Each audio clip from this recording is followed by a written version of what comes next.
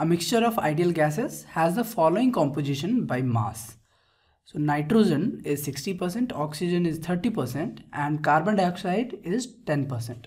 If the universal gas constant is 8314 joule per kilomole Kelvin, the characteristic gas constant of the mixture in joule per kilogram Kelvin is, we know that the characteristic gas constant, that is R bar, let's say R bar is equal to the real gas constant R divided by the molecular mass, capital M, of a gas.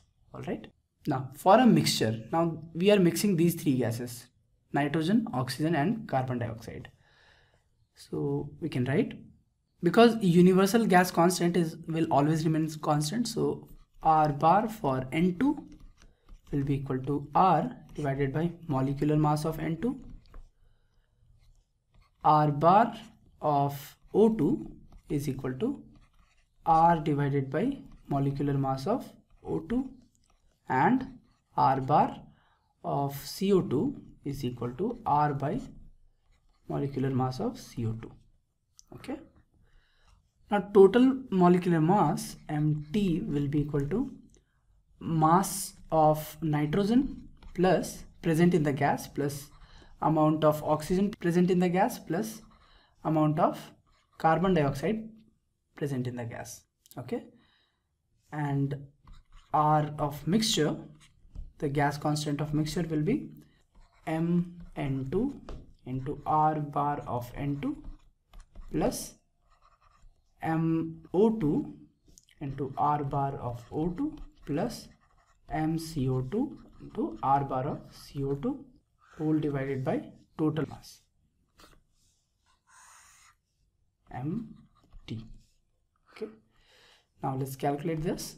So mass of nitrogen is 0.6 times total mass, so 0.6 Mt, and R bar of nitrogen is real gas constant R divided by molecular mass of nitrogen, so molecular mass of nitrogen is 28, plus oxygen is 30%, so 0.3 times of total mass multiplied by the universal gas constant divided by the molecular mass of oxygen, which is 32, plus amount of carbon dioxide, which is 10% of total mass, into the universal gas constant divided by the molecular mass of CO2, which is 44, and whole divided by Mt, the total mass. Okay. So Mt we can cancel out, and the value of R we already know, so this will be 0.6 by 28 times of R plus 0.3 by 32 plus 0.1 by 44 whole multiplied by R, which is 8314 joule per kilomole Kelvin. So this will be, so R bar of mixture will be 274.996 joule per kilogram Kelvin. Okay. So let's fill in the blank here. The answer will be 274.99, or you can also write equivalently 275. Okay, and the unit is joule per kilogram Kelvin.